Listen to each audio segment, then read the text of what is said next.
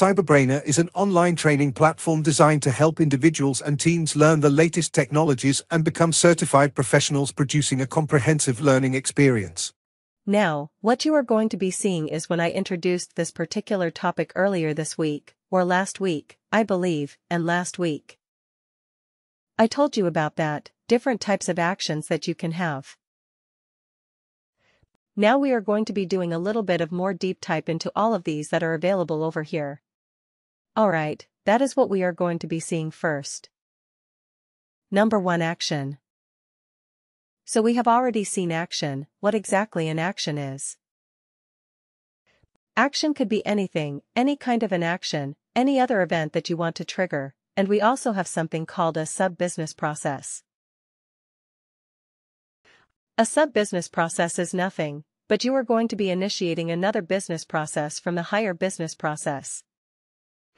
For example, this is a higher business process and I am going to be initiating another business process, and this business process is called as ongoing. From higher, I am going to be initiating an onboarding business process.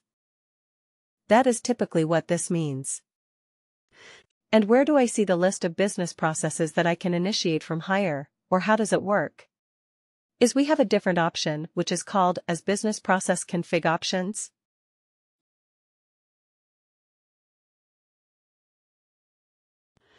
Alright, business process config options.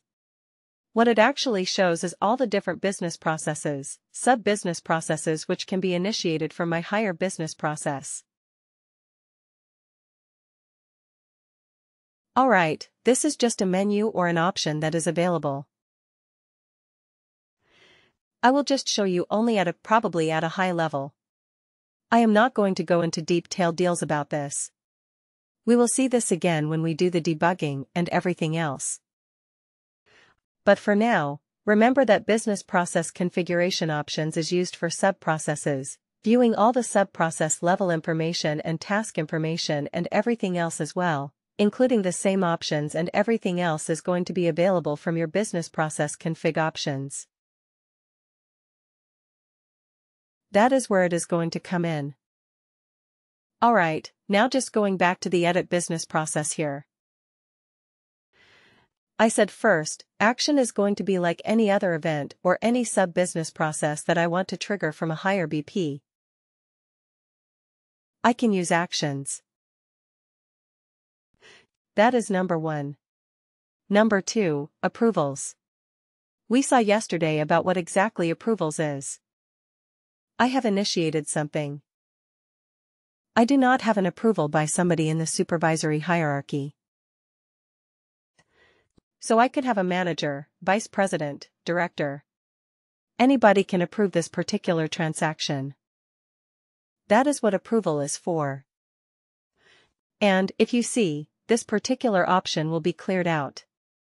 The specific option is going to be cleared out because I do not have any task. Approval is just a task by itself. I do not have anything specific for this. It is going to be available only for action and for certain other options. Alright. Next I go to.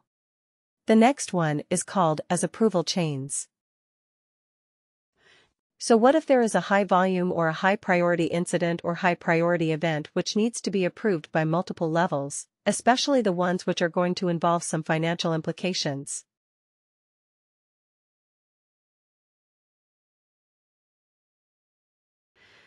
Say, for example, if there is going to be a procurement-related thing, or if I am going to be hiring somebody at a C-suite level person and I believe that it needs to be approved by multiple levels in the hierarchy, which means first the manager of the organization, which means managers, manager the manager square or manager cube, that is.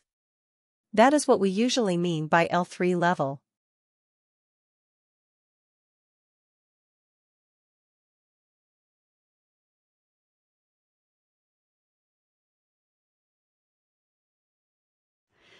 So I am saying that when I say manager manage, when I say approval chain, what I mean by it is going to go through a series of approvals in the hierarchy. If I say here approval chain and I say the group over here is manager.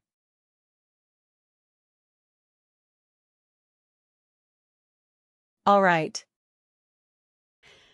This is going to go across in an approver of manager managers, manager managers, manager and the manager L4 level manager, L5 level manager, and of course, I can have a criteria written around this as well to say how many levels it needs to go, or I can even have skip level approvals, which means L1, L3, L5, and I can also decide how many levels of approvals it needs to go across as well.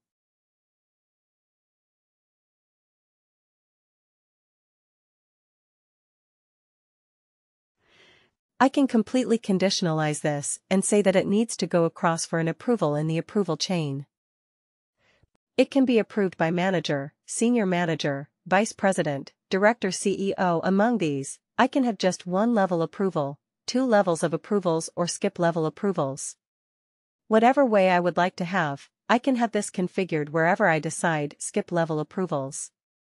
Where am I going to decide how this needs to function ideally? I need to go to the step level related actions. Business process, maintain step conditions. Alright, maintain step conditions for that particular specific step, and earlier in the previous one you were seeing only the entry condition.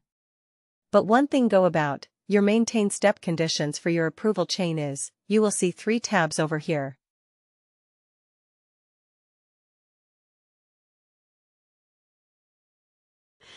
The first one is your entry condition, which is nothing but your if criteria, which we mentioned. So let me say location, New York, just a simple thing. I'm saying that this is going to be triggered only for New York. I'm just speaking a random rule which is already available, right? It doesn't matter to me what it is, just assume that this is the rule that I'm going to be using. Alright. Next I'm saying while condition. This is specifically where I'm going to be mentioning what exactly needs to happen when the condition is being run.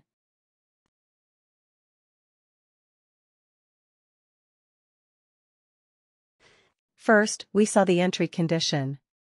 Next, what we have over here is the while condition, in the sense if I'm going to say I'm going across in our management approval hierarchy manager. L, that is, L1 manager, L2 manager, L3 manager, L4. So this is going to be directly coming across in the same manner, or those folks who are from a technical background assume that it is like a while loop. A while loop is simple, while loop is what this is. And for the rest of the non-technical folks, what I'm saying is assume that this is going across in the approval hierarchy chain. What do I want to give in the while criteria? Do I want to skip certain levels? I can say in the skip levels over here, say that if the manager is not out of, or he's an L1, or he's out of some other tune. I'm saying that do not have any approvals for them, so this will skip basically all of this. So let me randomly pick one level. I'm just saying manager is director. Okay, but let me just give a simple criteria over here, which is a very common criteria which we usually use, manager criteria. CU manager management level director approval.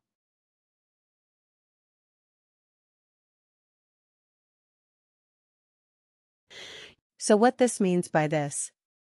Say, for example, you are going to be, say you could have a criteria, you could have a management approval chain where I say I need to definitely get the approval of somebody at a director level. So how would you traverse so you could be at a clerical level or an administrative level? From there, you want to go directly for an approval at a director and above level, or even at a director level. So what? How exactly do you achieve this? Is we use this particular while running condition. So what exactly this means is it will traverse along the management chain and first it is going to go to L1 manager, L2 manager, L3, L4 manager.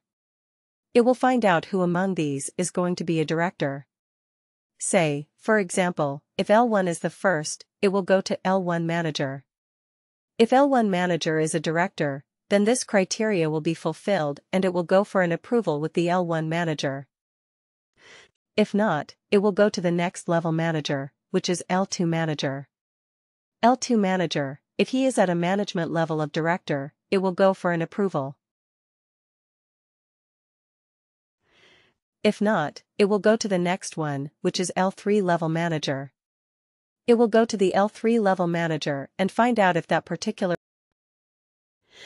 If he is a director level person, the L3 level manager is a director, then it will go for his approval. So this is what we can, or this is how we can achieve skip level. It rules as well, and again, I can have if or whatever criteria that I want to have. I can have it over here.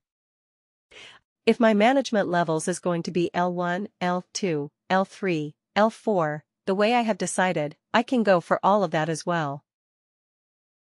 I can say that the criteria is going to be like management levels in 1, 3, 5, 7, 8. It should go for approval only for these levels. So we saw about wild criteria, and we also have something called as exit conditions, which is mandatory. So what exactly this exit condition does is see this is automatically traversing from the bottom level, which is at a L1 manager, all the way it will go across to CEU.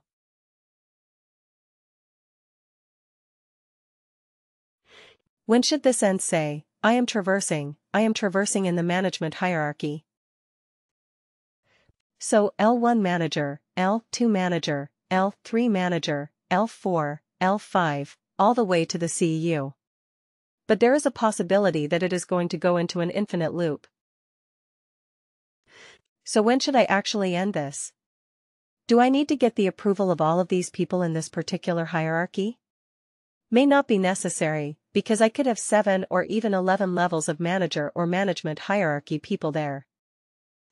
It could be sufficient that I can get approvals of just one person at a director and above level. Say for certain criteria or certain business transactions, something like hiring somebody or any financial related transactions. It could be okay. If I get an approval from anybody in your management chain who is of director and above. In that case, I can say a simple criteria over here as approval count. I don't know whether there is a criteria. Okay, so here it says approval count is 2, but I can have so many criteria. Also I could say that stop, don't go beyond a senior director level, because above senior director class could be somebody at a CU level. I could have an approval from vice president, director, senior director. That's it. It should not go to the CU level, so I can say their approval rule here, or the exit criteria rule here. As don't go beyond director level. It should be director and below. Once it goes to the next level, come out of the loop. Here this particular criteria which we have over here is called as approval count. To here the criteria says approval chain count, into which means it will stop when I have got to approvals from director level. It will traverse above. So director, senior director, or somebody of that sort. And it will end at a point where I have got 2 people who have approved this particular transaction. It will stop right over there. So first we saw entry condition. Next, entry condition is nothing, but only this is applicable only for a new city location. Rest of them is not applicable. Next, we just saw a simple criteria over here where it says approval level is going to be somebody at a director level. Only for a director level. It needs to be approved. Next we saw an exit criteria, which means I need to have only 2 levels of approval at a director and above. That's it. This is the way the approval chain criteria are configured, and in any approval chain, while and exit criteria are mandate. 3.